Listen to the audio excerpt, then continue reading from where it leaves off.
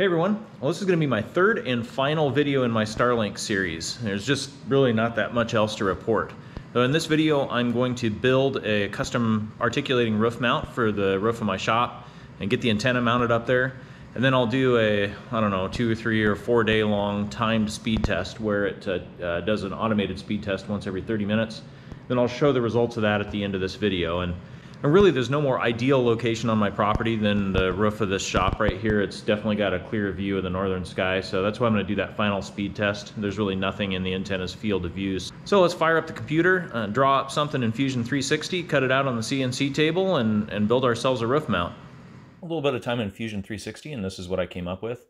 Basically it's just a flat plate that bolts to the roof and a couple of tabs with some arcs cut in them that'll allow the sleeve that the antenna clips into to articulate about 60 degrees.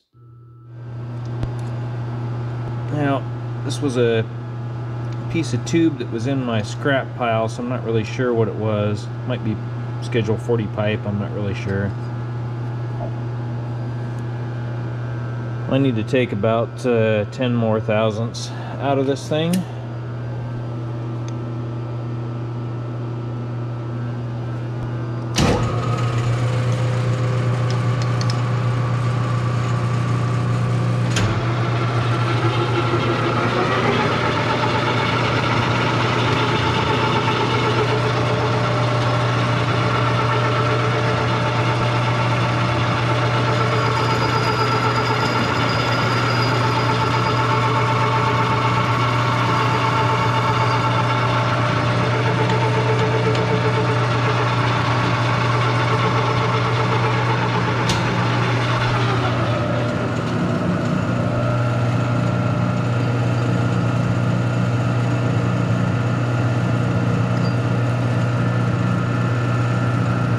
Should be just about perfect.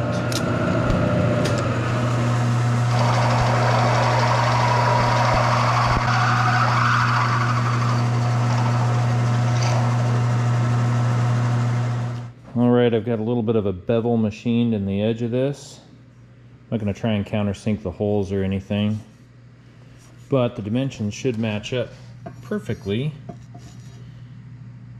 with the factory tripod mount.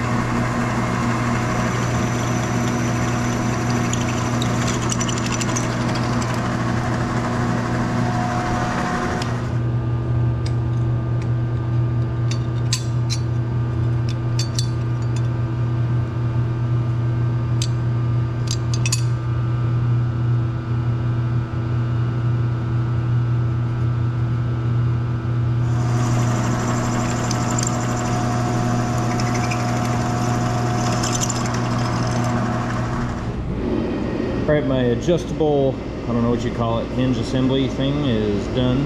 Got a washer in between one side of that. That should just give me a little bit of space necessary, so after I paint it, I won't be scraping everything up when I finally assemble it. So, just gotta weld it now.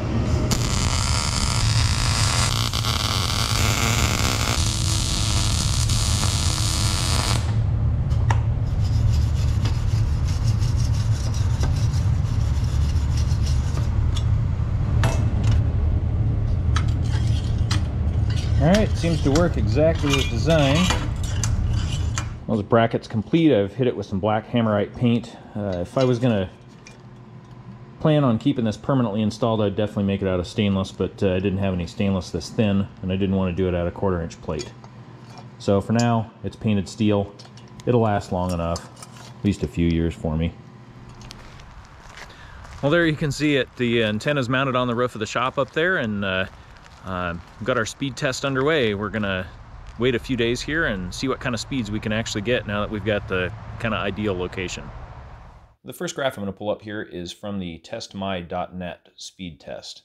And this is the speed test program that I used in the past to gather all my tabular data, which I graphed myself, but this graph is generated from them. And so the blue line and blue numbers are my downstream speeds, and the orange line are my upstream speeds. Now, this was run every 30 minutes for 4 days straight, and without getting into the weeds here too much, lots of things can affect the results of a speed test. The speed of the machine that is actually running the speed test, other devices on the network, the connectivity between the machine that's running the speed test and the router itself, the connection between the antenna and the satellites connection with the ground station, and so on and so forth. So lots of things can affect this speed test, and that's why I've liked to run multiple speed tests over a long range of time. But something interesting happened here. After the first day, at first I was seeing my normal downstream speeds of around 60 megabits and 20 megabits upstream. But after the first day, my downstream speeds dropped right away. And it looked to me like the speeds are being throttled relatively flat, right around 10 megabits for the next 3 days. And what was interesting was I popped in every now and then. I just left this test running, but then I ran speed tests on different servers, and they were much faster, which tells me that for some reason my speed was being limited on the server that was being tested. So rather than go back and retest for 4 more days, I'm seeing about the same numbers, between 60 and 70 megabits, regardless of what server that I use. So I'll just pull up a couple of other individual speed tests here and show you kind of what I'm seeing. And I really didn't see much change in my speed by relocating the antenna to the roof. As you can see here, the test on testmy.net with a different server was a little bit faster. We got 54 megabits down and 20 megabits up. And the test from speedtest.net, I got 78 down and 18 up with a 26 millisecond ping. That's pretty typical. And then from fast.com, this one I believe pulls a test file from a Netflix server. This one you can see is 70 megabits down, 14 megabits up with a 28 millisecond ping. So, my latency is pretty much the same across the board no matter what server I'm using, and speeds are, between 60 and 70 pretty consistently. Now, I know I've seen people post faster ones, and I've gotten downstream speeds of around 150 megabits occasionally, but that's definitely not consistent. These numbers that I'm sharing here are really indicative of the average speeds that I've been seeing. Yeah, I hope you guys found the information useful. And like I said, this is probably going to be the final video that I do on Starlink. There's just really not that much extra to share. I'll do an update in the future if the terms of service or speeds change or there's any additional information to share. But yeah, again, hope you guys found it useful. Thanks for watching, and we'll see you on the next one.